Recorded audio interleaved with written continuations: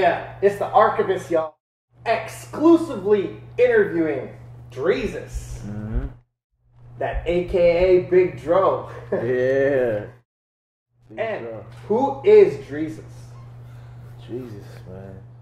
That's a culmination of Dro and, some new things that have been happening in my life, Everybody knows me as Joe in the street and back in the day, but, it's my boy Hellenback. Shout out Hellenback. He used to throw around a bunch of different names. He used to call me all kind of names like Drizzle, Dreez, and all kinds of stuff. And Drezus came about like Saint Drezus. So I was like, man, you know what? I'm gonna run with it. It'd be like Dro the Red Jesus, man. That's what we came up with, man. So I just ran with it, and I couldn't look back, man. Just going, And being from Saskatoon, mm-hmm. Hobbema, Alberta, elaborate how it all became with Res Official, members Big Stomp, Kool-Aid, where you grew up on inspirations such as Run DMC and much more. Yeah, with Stomp, man, I was like, I seen War Party, big ups to War Party, because War Party was the very first native cats that were really doing it on a national level, I should say, or at least like a local level, you know what I mean, across Canada, man. They were doing a national thing, and I looked up to them, man. And I met Stomp. I actually met Stomp at a nightclub, man, out in Calgary, and I just spit a whole bunch of bars for him one night. And this is when War Party was popping off, and he was like, yo, I'm gonna check for you, obviously I was a little bit, rough around the edges and stuff, but eventually he came back in 2000 when I was in Saskatoon. I had moved back to Saskatoon, and I was actually doing my thing with Joey Styles and them with the Stress Street thing, Shout out Stress Street. But yeah, Stomp came back. He gave me a beat full of CDs, which was the very first motherfucking Res Official beat CD with Raw, Stomp beats, and J-Mac. J-Mac, shout out J-Mac. He was coming out hard back then, and he still is, but he was coming hard with the samples back then. And I listened to the whole CD, and I was like, man, I'm gonna tear this shit up. And I came up with this song called Brains Blue, which ended up being on the end of the Keep On Moving joint back in the day.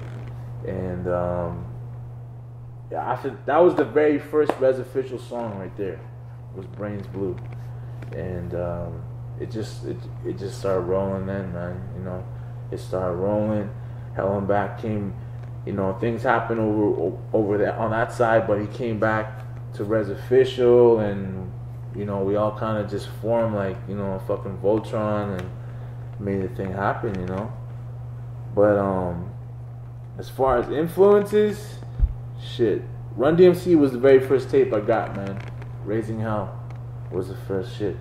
And I was young, man. I was probably 7 years old, but then I started getting a little bit of interest, and by the time I was 9 years old, I was listening to stuff like NWA, Eazy-E, Fresh Prince, man, all kinds of stuff, man. Melly Mel, LL, shoot, man, Rakim, all those dudes, man, they influenced me, and I just took a liking to the music. I just felt the vibe, and I just ran with it, man. I turned my poems into raps, And the start, back in 2004, battling, becoming the general, the first artist of Stress Street. Let us know. Yeah, man. That was before that. That was back in 2001, man. I don't even battle, man. Everybody knows. I'm not trying to front like I'm a battle rapper and shit, but Joey Styles was throwing a battle back in the day. I know you remember that shit. But and I entered. And, I wasn't even, really sharp with the battling, but, I entered and, I did my thing, and, I ended up winning that shit, and me and Joey went back to the studio that night with a couple other cats, and, that's when Stress Street was just beginning, and we just went in hard, man, when we started putting out mixtapes, and there was a bunch of us at that time who were a lot of artists under the label at the time who were going hard. You know, everybody just kind of did their own thing though eventually, and you know, I ended up going forward with Res Official because Stomp already had his foot in the door. You know, and so like I kind of held down both crews. I still do to this day. You know, and I still hold down Heatbag too. So shout out to Heatbag, John C, Charlie Feta, Brooklyn too, man. You know, it's all love, man. Those are my boys. No matter what you hear out there, that's still my family. You know. And Fast Life, break down your first project, challenges coming up in the game. Oh man, Fast Life, like that was just like a test to me. Like, can I put out my own album? That was back in 2004, and it was all production by Stomp and J-Mac. I like to speak a lot about my life and my music, man. You know, that album was a lot about my life, but it was also me trying to find my sound. You know, like just going through the motions and just putting out a record. You know, honestly, like that was just a foundation for who I am today as an artist. You know, I had to put that out there. You know, I still have a lot of people asking me for that shit, so I'm gonna re-release it for sure. So you can look out for that too, man. And many years between projects on a hiatus. Any street stories for us? Anything to say to the pork chops? Pork choppers. Man, you guys are trying to get us all, man. You guys can keep trying, but you know what? We're here to stay. We out here making good music for our people. We're making big moves with our people. And you can't stop us as a whole, man. We're just moving forward. No matter our past, no matter what happened in the past, it doesn't matter no more because we're just moving forward. We're just steamrolling the whole game right now. So you can't, you know, I see you guys watching us all over the place, but you can't fuck with us, man. We're moving too hard, man. Too many of us, man. Too many units. And we know your secrets, man. We know you're dirty. And you know you're dirty too. You see you, man. And Res Official, the album, and nominated for a Juno off Lonely. Well, shit, we were the only native cats to hit #1 on Rap City with the single Lonely, and that was a very big accomplishment for us. And you know, we're humble cats, man, but you know, we were like, okay, man, we, you know, that was a big record, and you know, we put out the album, and a lot of personal shit that was going on between myself and other teammates and stuff. It kind of slowed down like the promo process and the touring. You know, I actually just went through a whole bunch of bullshit with the pork choppers. Kind of, you know, threw a little twig in my spokes. You know, try to stop the motion, but we kept going. You know. But yeah, we basically, a lot of personal shit happened with the second album. You know, we all had big plans and all our best interests, you know, invested, money invested, time invested. It just, sometimes things just don't work out, man. You know, that's how it is in the game, man. And tapes from Drezus Walks, Drezus the Mixtape, Big Baby Drezus. How did they all go? Man, you know what, man? People are sleeping out there, you know? They're starting to wake up, though, now. They're starting to wake up. Hard work, perseverance pays off, man. You just keep going, man. Dedicated. Trust me, I'm going to keep coming at you with more and more music until it sticks, man. Trust me. I'm getting more and more fans by the day, and I love y'all, man. I love all my fans and supporters out there. I give it my all in this music shit. You know what I mean? Like, from investing money to time to effort to even just my energy, man. You know, like, hip-hop is my life. It's always been my life, and it's always gonna continue to be a part of my life. You know, so it's nothing for me to get on a record and speak about it. So, you know, I'm only gonna get better. Just like, you know, just like with anything in life, you practice, you keep going, you'll get better, man. And you put in a lot of work. The most money you've ever held? Oh, shit. I don't even know, man. These guys going off, man. Man, I don't know. I've definitely, it's definitely over the 100 G mark for sure, man. And working with Heatbag, Big Stomp, NATO to name a few, break it down for us, the music collabs and times in the studio, as well as working with Trey Nice and Rut Monster. Yeah, with the Red Winter album, I was really inspired by like the whole movement that was going on with my people and the government last winter, and that whole movement, that whole feeling, that whole like resistance and that whole rise up, that energy, like I felt it, man. I captured it, and I felt like that's what drove my album. You know what I mean? So like on my album, I got Stomp. You know, he produced like he produced about 60% of the album. You know, I can always count on Stomp for making some dope ass music. You know, Superville from T-Dot, shout out Superville. He produced 2 tracks on the album, brought kind of a new element to my whole sound, and kind of like a really introspective and really hip hop type vibe he brought to the table. And NATO, of course, he put together all the mixing and the mastering, you know. And NATO has been putting together some good projects lately, you know. He's been putting together the Evil projects, and shout out Evil. Shout out NATO, shout out Todd, shout out Edmonton. NATO holds me down, man. Trust me. He was the unseen force behind Red Winter, man. You know? NCBC says you're one of the 10 artists the masses need to know. Share your influences and artists that you like to listen to. For music, Big Crit. Oh, Big Crit, man. I love Big Crit, man. I'm still trying to get a Big Crit feature, man. One day I'm going to get that. Trust me.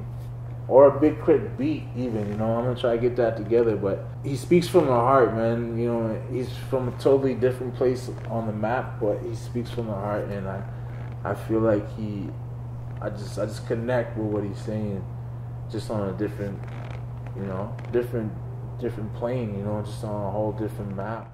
But I connect with it because that's how I feel. Like whenever I make music, I like to be real. I like to speak from the heart, and I like to speak from experience, and I don't like to bullshit the listeners, man, you know? So, like, definitely Big Crit is a big influence. But other than that, I like power movers, man. Like Jay-Z, I don't give a fuck what anybody's got to say about Jay-Z, man. That guy hustles hard, man. I got nothing but respect for him. Even Diddy with his rapping ass and dancing ass, but I got nothing but love for him because he goes hard and he built an empire, you know. So I look up to more of the mogul type dudes than anything, because I'm trying to do the same thing too. I want to put other people on, especially my people. I want to put my people on and help them grow, you know what I mean? And videos, Lay 'Em Down, Big Dreams featuring NATO, I'm Losing Control, directed by Stewie Kubrick. And that hot single, Me and You, with Inez Jasper, Share on the Grind. Oh, man.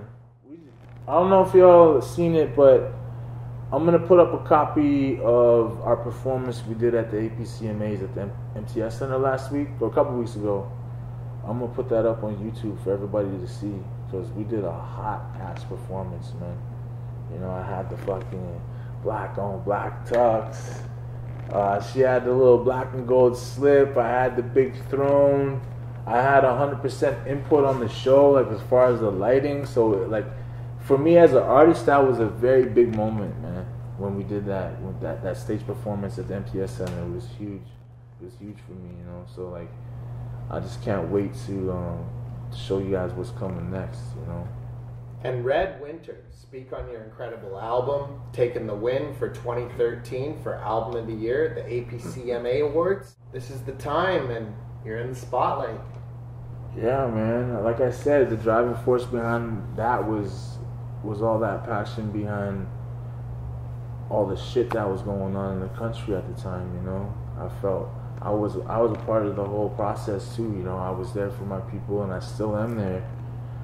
But I just feel like I can only contribute what I know, and that's hip hop, you know. And that was the driving force behind me putting together those pieces to the puzzle of the album, you know. And it just flowed, man. Me and NATO just banged them out, boom, boom, boom, boom, boom. Then we looked at the tracks and we're like, okay, this is what we're gonna put down. This is what this is what we're gonna keep. This is what we're gonna toss out. But it all, I feel like it all gels, because it all came from the heart, but I all kept it within the same album. And opening for the Clips, anyone else? Best tour, largest crowd you've ever rocked? Oh, the Clips in Ottawa. Man, that was a goofy show, man. The show was dope. We killed it. We killed the show, and then after the show, Malice came up and he's like, yo, was that you guys that were just rocking it? And I was like, yeah, that was us, man. And he's like, he gave us our props, and I was like, damn, that's big. So we got a little twisted that night, and I already told the story last time, so if you wanna look more into that, just check out Homeboy's motherfucking YouTube page and you can read up on that. But yeah. Anybody else you open for? Shit, we did 50 Cent back in the day with Joey. Joey, and I'm not even gonna say the other dude's name because he's X'd out. But yeah, man, I was a young buck, and that was like 10,000 people in the crowd, man. And I was like, I couldn't even, I was doing Brains Blue, my first shit, and I couldn't even breathe out there, man. Stomp was in the bleachers. I know he was probably laughing his ass off, because I was like, yeah, his little high voice, little squeaky voice coming out. But yeah, 50 Cent, that was a really eye-opener for me, because I seen all my people, this is in Saskatoon, I seen all kind of people I knew I went to school with and shit back in the day. They're all like, what the fuck, yo, that's fucking, what they knew me as, whatever, Biggie or Big or fucking Fubu or whatever the fuck, man. They're like, yo, that's Jeremy, it was crazy, it was definitely an eye-opener. But yeah, I open up for other people too. And one of your best hip-hop memories you've been part of or contributed to? Best hip-hop memories? A new one? A new one. Oh, man. Shit, I think going on tour with Winnipeg's Most last year. That was a big highlight for me because I finally got to showcase my skills as a solo artist, and I had to open up every show on my own, and I had to show out, and I gained a lot of fans from that tour. I had a lot of fun. I got to see how a lot of business was handled. So as far as as far as a fun factor, as far as experience, as far as actual stage, actual getting to interact with the fans, that was a big moment for me, and I can't wait to tour again. Check for me on a solo tour too, though, man. Trust me. But before I get into the new album, I'm working on the tour right now. So if you want to book me, hit me up at DrezusMusic@gmail.com. And we trying to get everything popping right now, get this tour going. And also, I'm working on a new album called Indian Summer. I just said it, so there you go. Boom, boom, bang, bang. And you got anything to say to Canada? Yo, man, I know you've been sleeping on me, Canada. I got nothing but love for you. Shout out my dude Gunner, Double S, Manic, for putting together the Native Hip Hop Festival, the first ever of its kind. Big things, man. Shout out Tommy Da. Shout out Jay Fame. I can be here for days. John C., all my Heat Bag family, Joey Styles. Shout out my mom. Shout out my sons, man. Shout out Archivist, man. Going down, man. This guy's killing it, man. Yo, trust me, man. Shout out Van City. You see me in the back? Van City's like my fourth home. I got 1,600 homes, man. But I got people all over the map. Trust me. And you got any shouts? Oh shit. There we go. See, let me see. I want to shout out all my DS cats back in Calgary, man. All the dudes who were in the Big Dreams video. Jeff Eckert, Stewie Kubrick. Shout out fucking Lotto, John Cena from Peg City, all my Peg City homeboys. Free Young Kid. You know what I mean? Shout out Sav. Shout out Money, all my Sass cats. Shout out Stomp, Res Official. Shout out Helly, motherfucker. CEO. Shout out CEO, the newest member of Stretch Street, baby. Sure. Bang, bang, double S. You know what it is, man. And shouts to the big Drezus and Manic Wonderful and Sky Stoney Gunnin on that gunner style. And Jay Fame and Tommy Dye and Blazing Natives. And this is the Archivist, and you already know the name, y'all. Stretch. Bang, bang, bang, bang.